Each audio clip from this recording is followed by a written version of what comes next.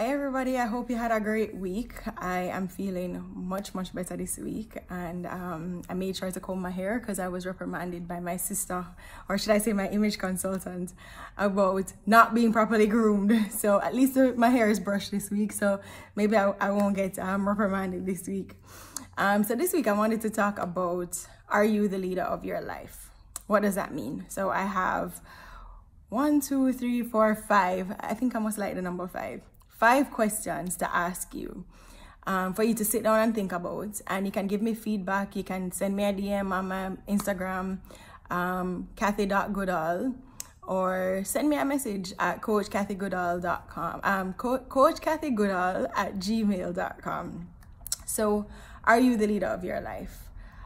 So the first question is, are you being intentional? So in the decisions that you make, are they things that happen on purpose?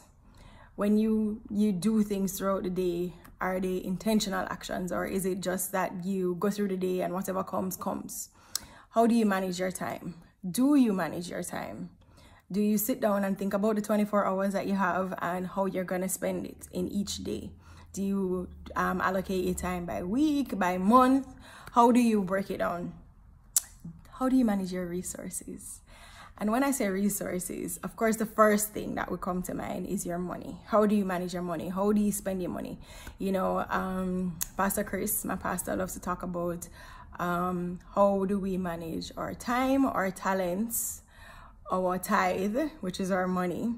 And actually, you know, this week, his focus for the next 2 weeks is exactly on this topic.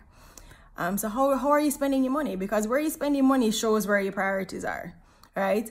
Is it that at the end of the month you don't have any money because you're reinvesting in your business, you're investing in yourself, you're growing, or are you just wasting it? Are you wasting it on socializing? Are you wasting it on shopping?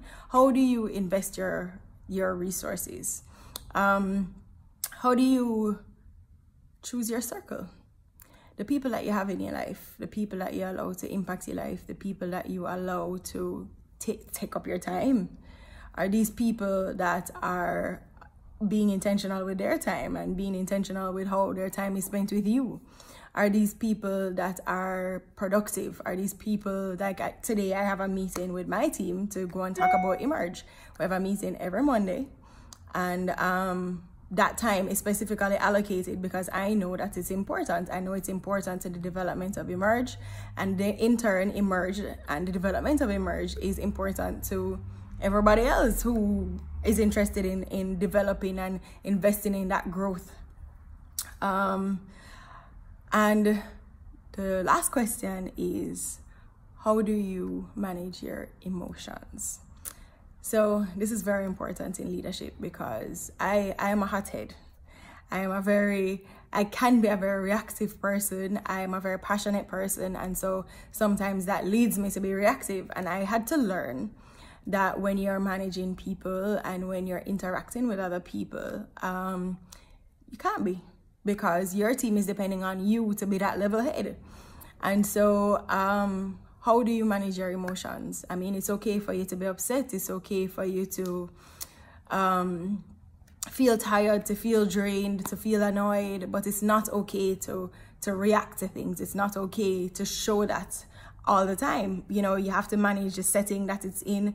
You have to manage how your anger is expressed. You have to manage how your frustration is expressed, because at the end of the day, you want your team to always be able to feel open and willing to communicate with you. You want to know that people around you are not afraid that you're going to be too reactive. They also need to know that you have a level head, and that in the time of crisis, you're going to sit down and be that person to think it through and do what needs to get done without getting caught up in emotion. So those are just some of the questions that I want you guys to think about. Are you intentional? How do you manage your time? How do you manage your resources? Do you choose your circle? And how do you control your emotions? Do you control them?